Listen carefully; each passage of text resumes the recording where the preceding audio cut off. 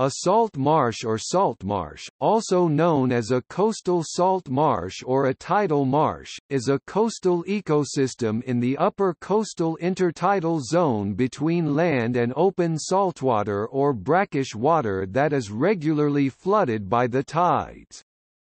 It is dominated by dense stands of salt-tolerant plants such as herbs, grasses, or low shrubs. These plants are terrestrial in origin and are essential to the stability of the salt marsh in trapping and binding sediments. Salt marshes play a large role in the aquatic food web and the delivery of nutrients to coastal waters. They also support terrestrial animals and provide coastal protection.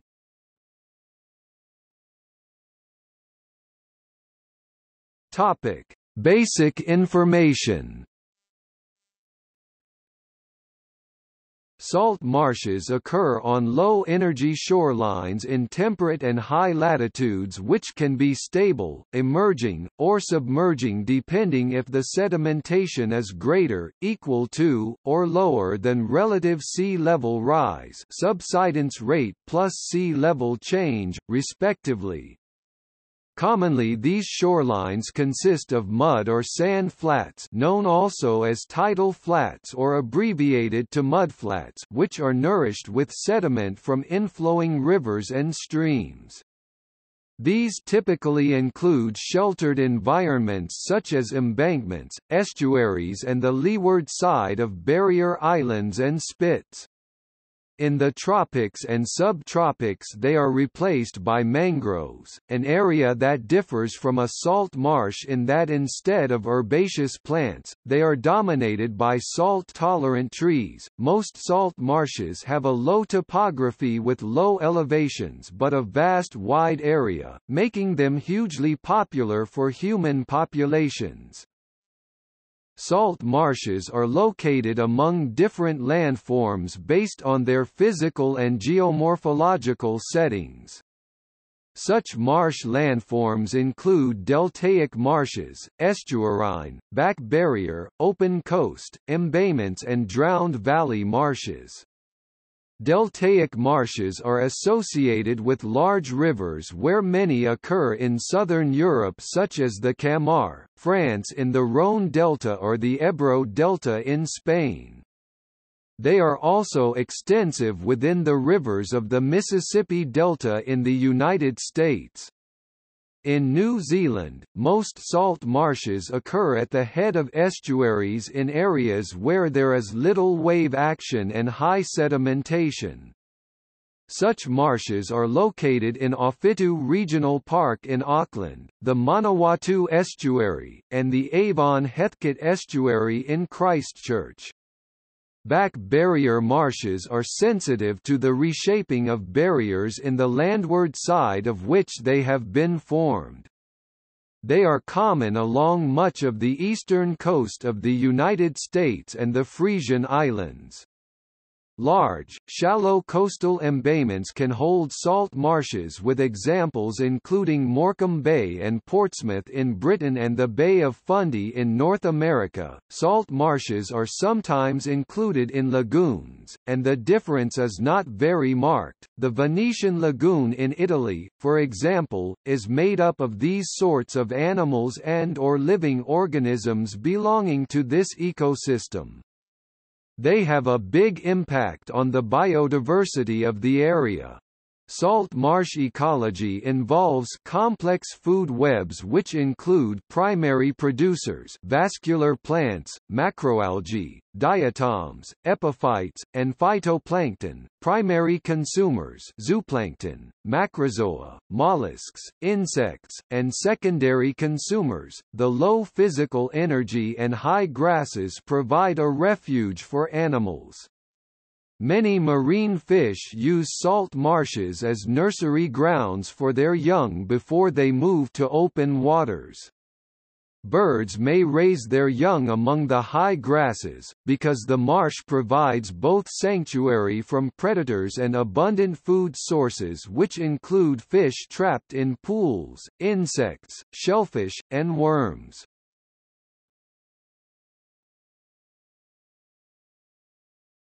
Topic: Worldwide occurrence.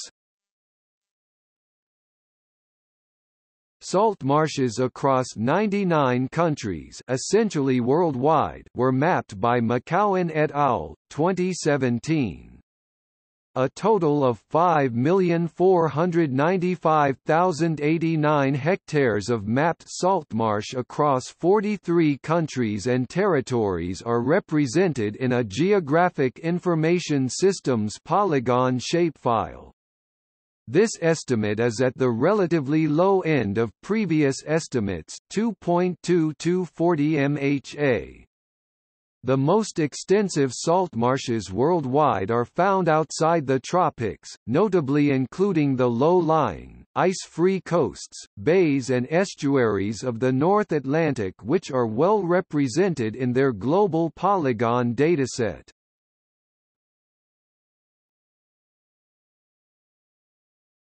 Topic: Formation.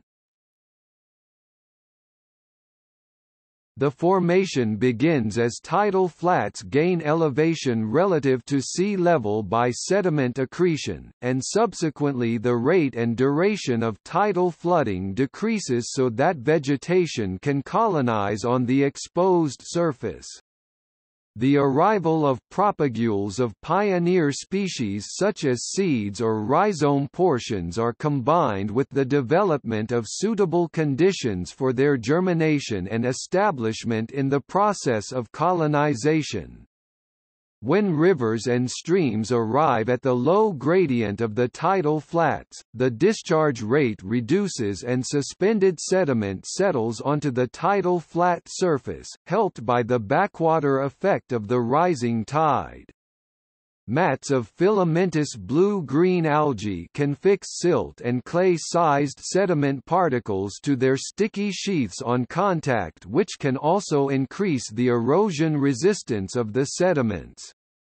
This assists the process of sediment accretion to allow colonizing species, e.g., Silicornia spp., to grow.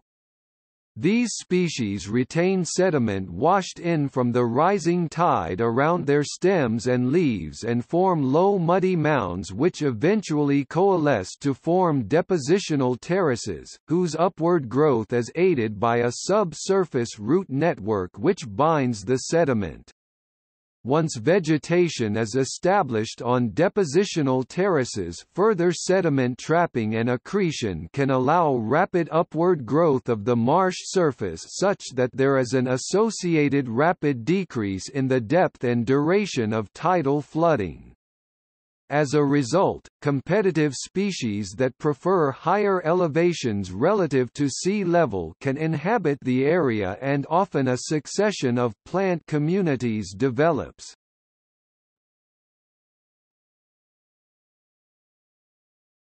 Topic: Tidal flooding and vegetation zonation. Coastal salt marshes can be distinguished from terrestrial habitats by the daily tidal flow that occurs and continuously floods the area. It is an important process in delivering sediments, nutrients and plant water supply to the marsh. At higher elevations in the upper marsh zone, there is much less tidal inflow, resulting in lower salinity levels. Soil salinity in the lower marsh zone is fairly constant due to everyday annual tidal flow. However, in the upper marsh, variability in salinity is shown as a result of less frequent flooding and climate variations. Rainfall can reduce salinity and evapotranspiration can increase levels during dry periods.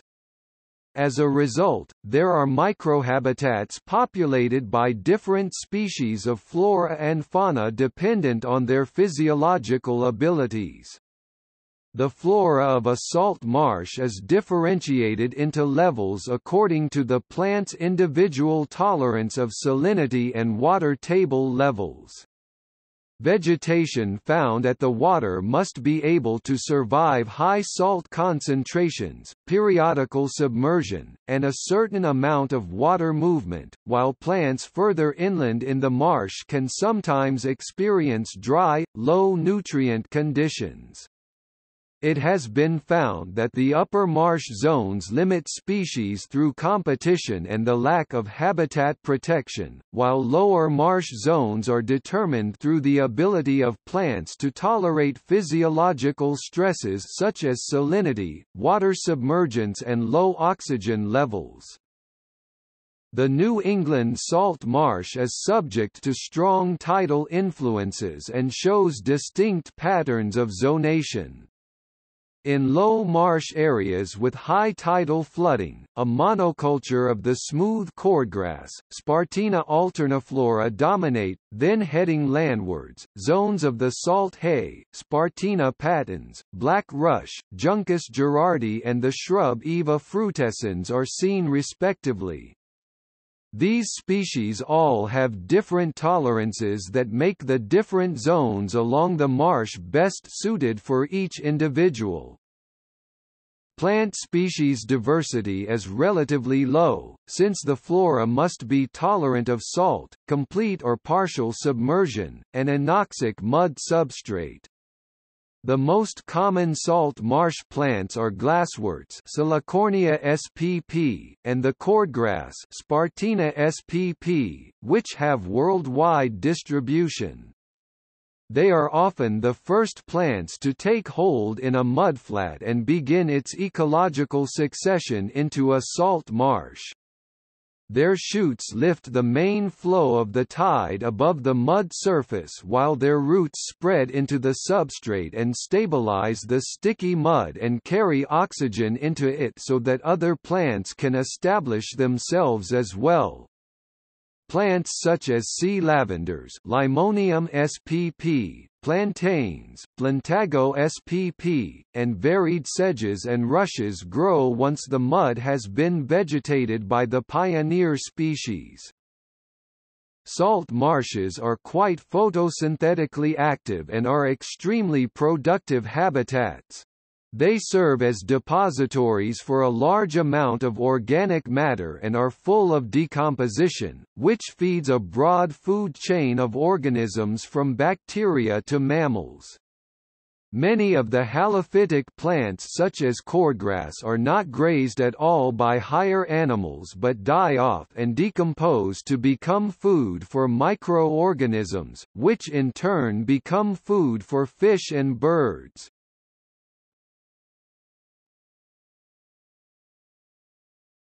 Topic: Sediment trapping, accretion, and the role of tidal creeks. The factors and processes that influence the rate and spatial distribution of sediment accretion within the salt marsh are numerous. Sediment deposition can occur when marsh species provide a surface for the sediment to adhere to, followed by deposition onto the marsh surface when the sediment flakes off at low tide. The amount of sediment adhering to salt marsh species is dependent on the type of marsh species, the proximity of the species to the sediment supply, the amount of plant biomass, and the elevation of the species. For example, in a study of the eastern Chongming Island and Juduansha Island tidal marshes at the mouth of the Yangtze River, China, the amount of sediment adhering to the species Spartina alterniflora, Phragmites australis, and Serpis mariquiter decreased with distance from the highest levels of suspended sediment concentrations found at the marsh edge bordering tidal creeks or the mudflats, decreased with those species at the highest elevations, which experienced the lowest frequency and depth of tidal inundations, and increased with increasing plant biomass. Spartina alterniflora, which had the most sediment adhering to it, may contribute greater than 10% of the total marsh surface sediment accretion by this process. Salt marsh species also facilitate sediment accretion by decreasing current velocities and encouraging sediment to settle out of suspension. Current velocities can be reduced as the stems of tall marsh species induce hydraulic drag, with the effect of minimizing resuspension of sediment and encouraging deposition. Measured concentrations of suspended sediment in the water column have been shown to decrease from the open water or tidal creeks adjacent to the marsh edge, to the marsh interior, probably as a result of direct settling to the marsh surface by the influence of the marsh canopy. Inundation and sediment deposition on the marsh surface is also assisted by tidal creeks, which are a common feature of salt marshes. Their typically dendritic and meandering forms provide avenues for the tide to rise and flood the marsh surface, as well as to drain water, and they may facilitate higher amounts of sediment deposition than salt marsh bordering open ocean. Sediment deposition is correlated with sediment size. Coarser sediments will deposit at higher elevations closer to the creek than finer sediments further from the creek. Sediment size is also often correlated with particular trace metals, and tidal creeks can affect metal distributions and concentrations in salt marshes, in turn affecting the biota. Salt marshes do not, however, require tidal creeks to facilitate sediment flux over their surface, although salt marshes with this morphology seem to be rarely studied. The elevation of marsh species is important. Those species at lower elevations experience longer and more frequent tidal floods and therefore have the opportunity for more sediment deposition to occur. Species at higher elevations can benefit from a greater chance of inundation at the highest tides when increased water depths and marsh surface flows can penetrate into the marsh interior.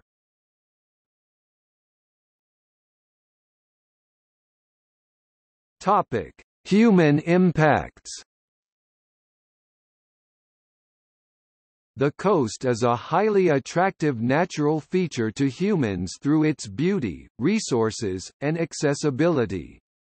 As of 2002, over half of the world's population was estimated to being living within 60 kilometers of the coastal shoreline, making coastlines highly vulnerable to human impacts from daily activities that put pressure on these surrounding natural environments. In the past, salt marshes were perceived as coastal wastelands, causing considerable loss and change of these ecosystems through land reclamation for agriculture, urban development, salt production and recreation. The indirect effects of human activities such as nitrogen loading also play a major role in the salt marsh area. Salt marshes can suffer from dieback in the high marsh and die-off in the low marsh.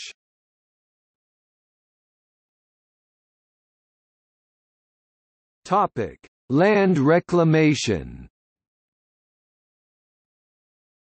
Reclamation of land for agriculture by converting marshland to upland was historically a common practice.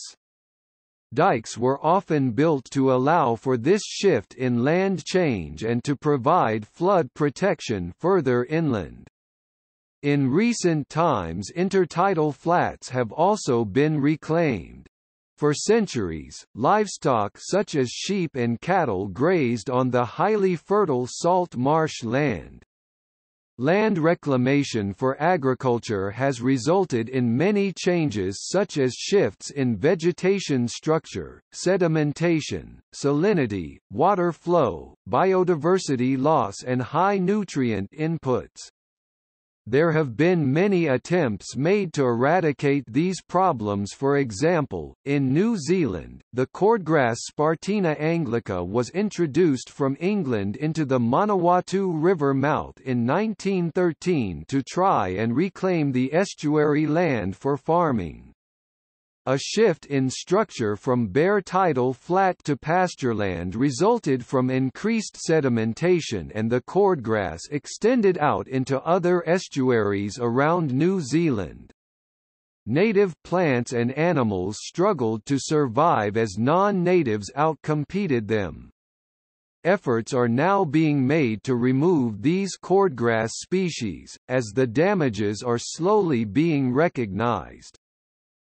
In the Blyth estuary in Suffolk in eastern England, the mid-estuary reclamations Angel and Bullcamp marshes that were abandoned in the 1940s have been replaced by tidal flats with compacted soils from agricultural use overlain with a thin veneer of mud.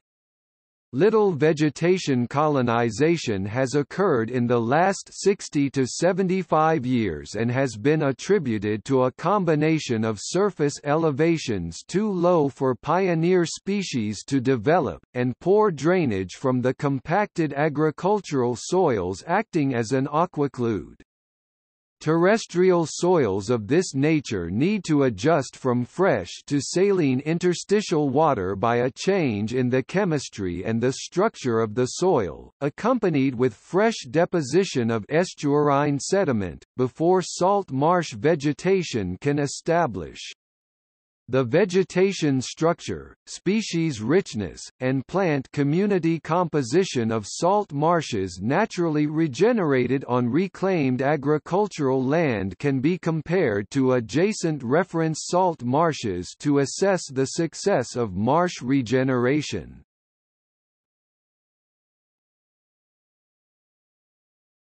Topic: Upstream agriculture. Cultivation of land upstream from the salt marsh can introduce increased silt inputs and raise the rate of primary sediment accretion on the tidal flats, so that pioneer species can spread further onto the flats and grow rapidly upwards out of the level of tidal inundation. As a result, marsh surfaces in this regime may have an extensive cliff at their seaward edge. At the Plum Island Estuary, Massachusetts, USA, stratigraphic cores revealed that during the 18th and 19th century the marsh prograded over subtidal and mudflat environments to increase in area from 6 square kilometers to 9 square kilometers after European settlers deforested the land upstream and increased the rate of sediment supply.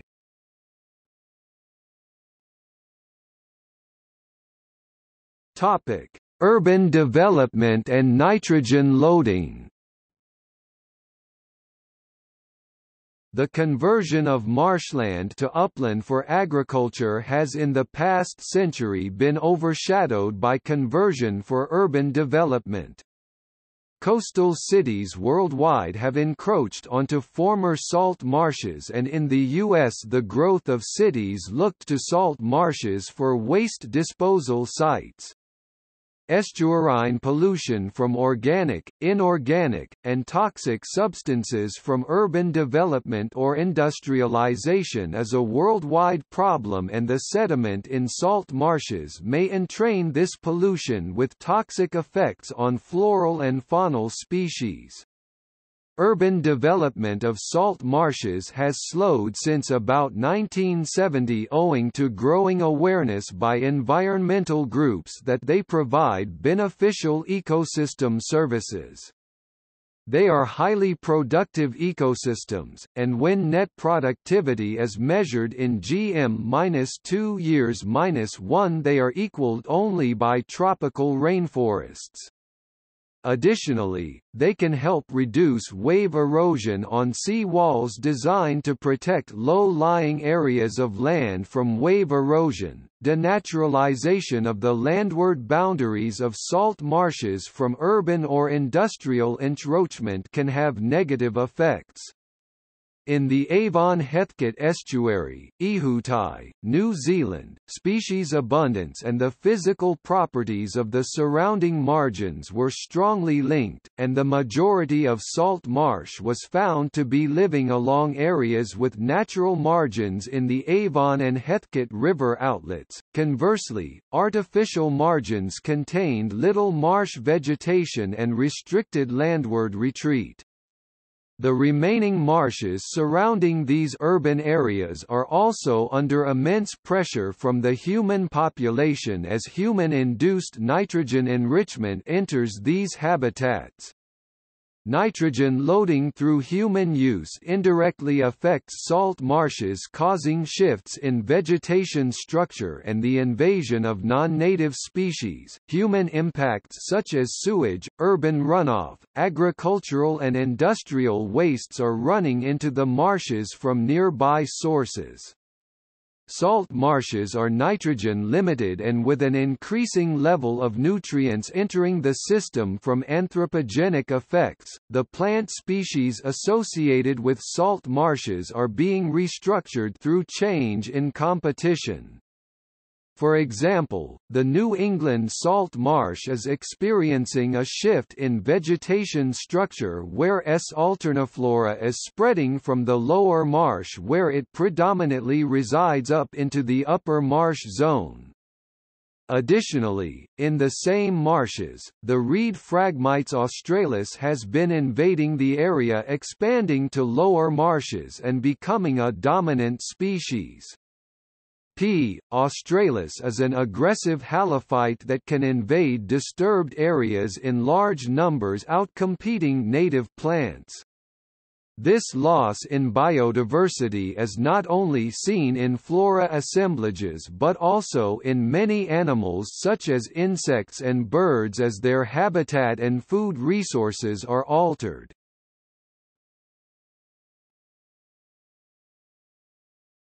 Topic: Sea level rise. Due to the melting of Arctic sea ice and thermal expansion of the oceans, as a result of global warming, sea levels have begun to rise. As with all coastlines, this rise in water levels is predicted to negatively affect salt marshes, by flooding and eroding them. The sea level rise causes more open water zones within the salt marsh. These zones cause erosion along their edges, further eroding the marsh into open water until the whole marsh disintegrates. While salt marshes are susceptible to threats concerning sea level rise, they are also an extremely dynamic coastal ecosystem. Salt marshes may in fact have the capability to keep pace with a rising sea level. By 2100, mean sea level could see increases between 0.6 meters to 1.1 meters. Marshes are susceptible to both erosion and accretion, which play a role in what is called a biogeomorphic feedback. Salt marsh vegetation captures sediment to stay in the system, which in turn allows for the plants to grow better, and thus the plants are better at trapping sediment and accumulate more organic matter. This positive feedback loop potentially allows for salt marsh bed level rates to keep pace with rising sea level rates. However, this feedback is also dependent on other factors like productivity of the vegetation, sediment supply, land subsidence, biomass accumulation, and magnitude and frequency of storms. In a study published by USN. Best in 2018, they found that bioaccumulation was the #1 factor in a salt marsh's ability to keep up with SLR rates. The salt marsh's resilience depends upon its increase in bed level rate being greater than that of sea level's increasing rate, otherwise the marsh will be overtaken and drowned. Biomass accumulation can be measured in the form of above-ground organic biomass accumulation, and below-ground inorganic accumulation by means of sediment trapping and sediment settling from suspension. Salt marsh vegetation helps to increase sediment settling because it slows current velocities, disrupts turbulent eddies, and helps to dissipate wave energy. Marsh plant species are known for the tolerance of increased salt exposure due to the common inundation of marshlands. These types of plants are called halophytes. Halophytes are a crucial part of salt marsh biodiversity and their potential to adjust to elevated sea levels. With elevated sea levels, salt marsh vegetation would likely be more exposed to more frequent inundation rates, and they must be adaptable or tolerant of the consequential increased salinity levels and anaerobic conditions. There is a common elevation above the sea level limit for these plants to survive, where anywhere below the optimal line would lead to anoxic soils due to constant submergence, and too high above this line would mean harmful soil salinity levels due to the high rate of evapotranspiration as a result of decreased submergence. Along with the vertical accretion of sediment and biomass, the accommodation space for marsh land growth must also be considered. Accommodation space is the land available for additional sediments to accumulate and marsh vegetation to colonize laterally. This lateral accommodation space is often limited by anthropogenic structures such as coastal roads, sea walls, and other forms of development of coastal lands. A study by Lisa M. Scheil, published in 2014, found that across a range of sea level rise rates, marshlands with high plant productivity were resistant against sea level rises, but all reached a pinnacle point where accommodation space was necessary for continued survival. The presence of accommodation space allows for new mid-high habitat to form, and for marshes to escape complete inundation.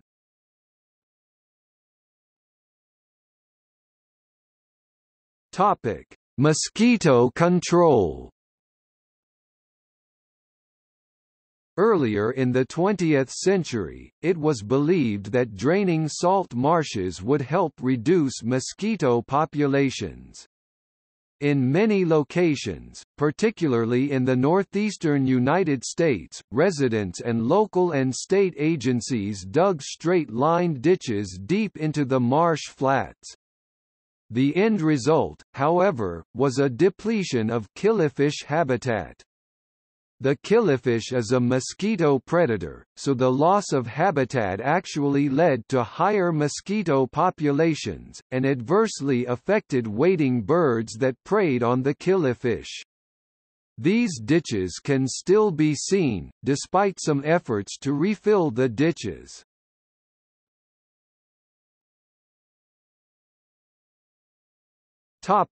Crab herbivora and bioturbation. Increased nitrogen uptake by marsh species into their leaves can prompt greater rates of length-specific leaf growth, and increase the herbivora rates of crabs. The burrowing crab Neohalis granulata frequents SW Atlantic salt marshes where high-density populations can be found among populations of the marsh species Spartina densiflora and Sarcocornea perennis.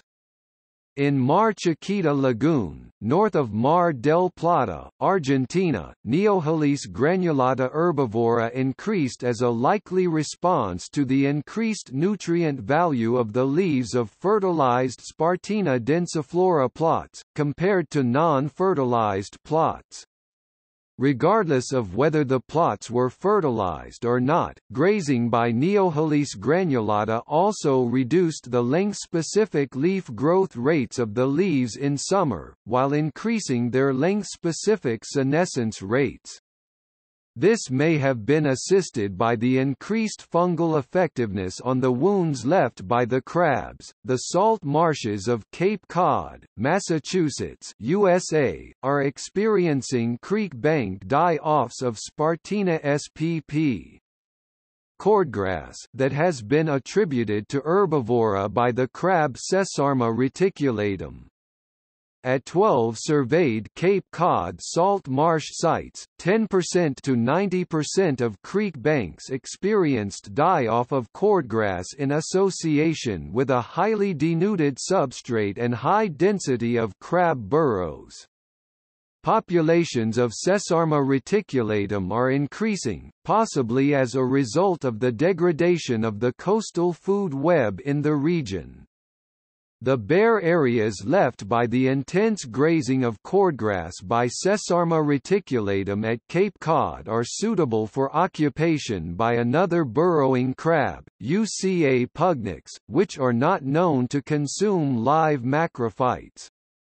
The intense bioturbation of salt marsh sediments from this crab's burrowing activity has been shown to dramatically reduce the success of Spartina alterniflora and Suida maritima seed germination and established seedling survival, either by burial or exposure of seeds, or uprooting or burial of established seedlings.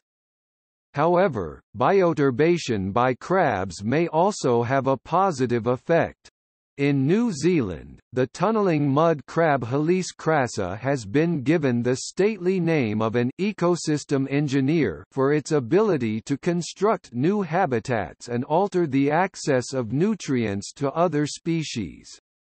Their burrows provide an avenue for the transport of dissolved oxygen in the burrow water through the oxic sediment of the burrow walls and into the surrounding anoxic sediment, which creates the perfect habitat for special nitrogen-cycling bacteria. These nitrate-reducing denitrifying bacteria quickly consume the dissolved oxygen entering into the burrow walls to create the oxic mud layer that is thinner than that at the mud surface. This allows a more direct diffusion path for the export of nitrogen in the form of gaseous nitrogen N2 into the flushing tidal water.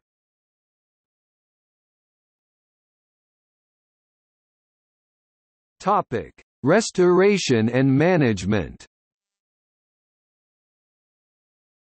The perception of bay salt marshes as a coastal wasteland has since changed, acknowledging that they are one of the most biologically productive habitats on Earth, rivaling tropical rainforests.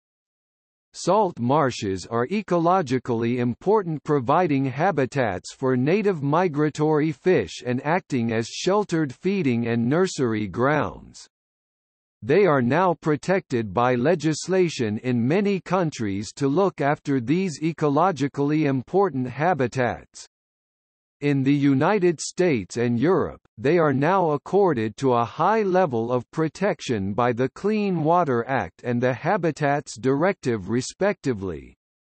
With the impacts of this habitat and its importance now realized, a growing interest in restoring salt marshes, through managed retreat or the reclamation of land has been established.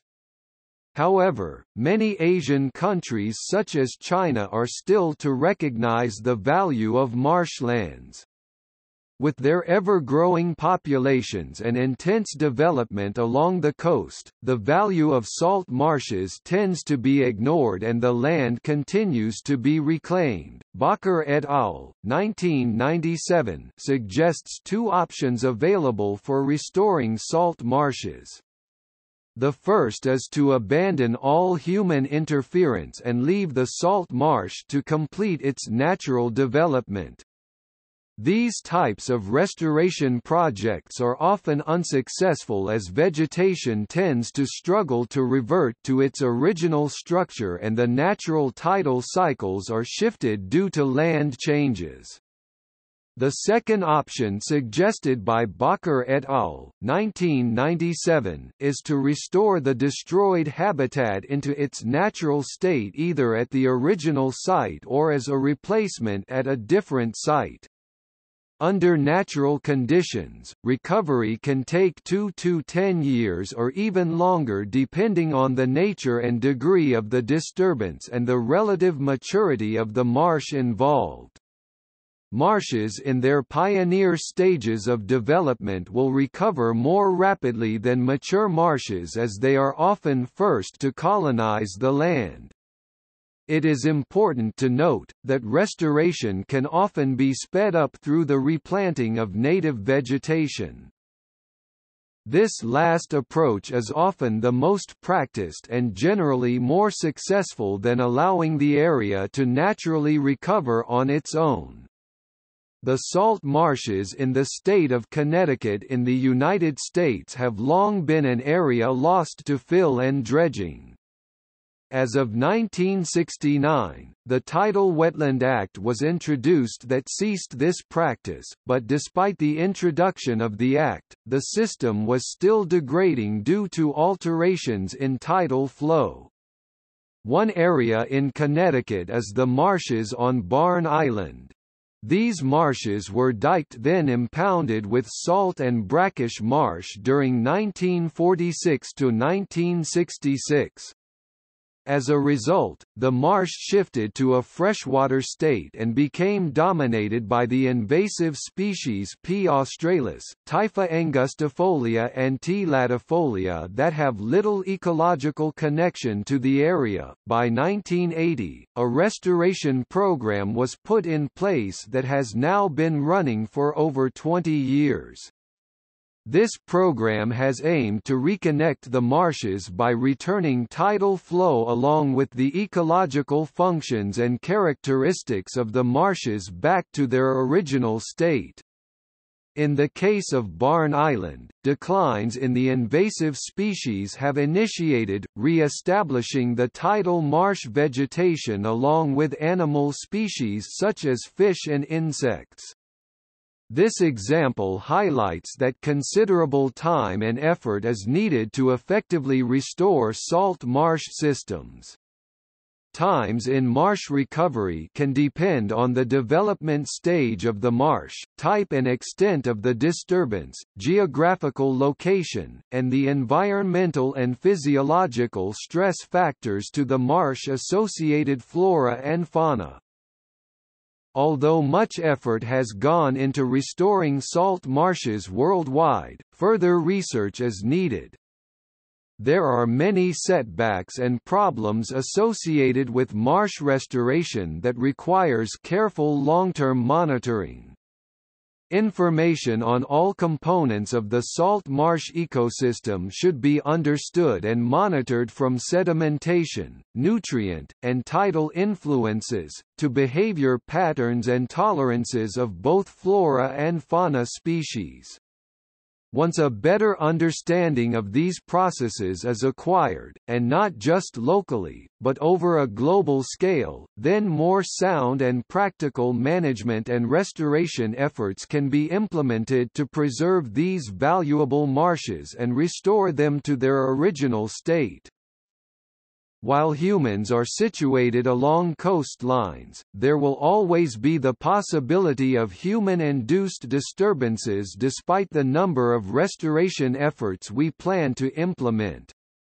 Dredging, pipelines for offshore petroleum resources, highway construction, accidental toxic spills or just plain carelessness are examples that will for some time now and into the future be the major influences of salt marsh degradation. In addition to restoring and managing salt marsh systems based on scientific principles, the opportunity should be taken to educate public audiences of their importance biologically and their purpose as serving as a natural buffer for flood protection. Because salt marshes are often located next to urban areas, they are likely to receive more visitors than remote wetlands. By physically seeing the marsh, people are more likely to take notice and be more aware of the environment around them. An example of public involvement occurred at the Famosa Slough State Marine Conservation Area in San Diego, where a «Friends» group worked for over a decade in trying to prevent the area from being developed. Eventually, the 5-hectare site was bought by the city and the group worked together to restore the area. The project involved removing invasive species and replanting with natives, along with public talks to other locals, frequent bird walks and cleanup events.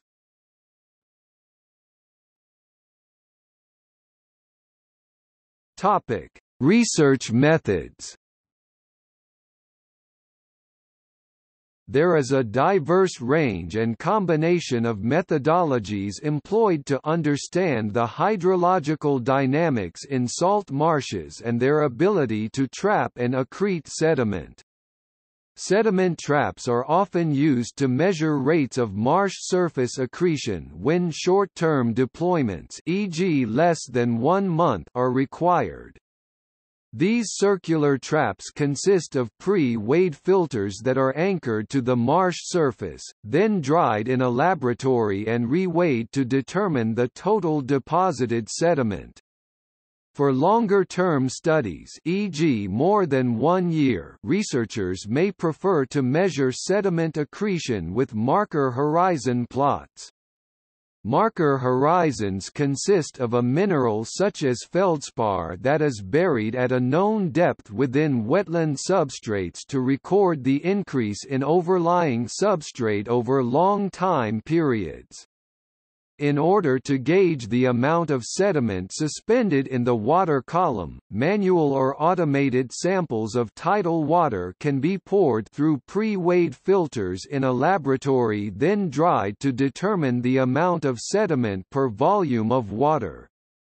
Another method for estimating suspended sediment concentrations is by measuring the turbidity of the water using optical backscatter probes, which can be calibrated against water samples containing a known suspended sediment concentration to establish a regression relationship between the two. Marsh surface elevations may be measured with a stadia rod and transit, electronic theodolite, real-time kinematic global positioning system, laser level or electronic distance meter total station. Hydrological dynamics include water depth, measured automatically with a pressure transducer, or with a marked wooden stake, and water velocity, often using electromagnetic current meters. See also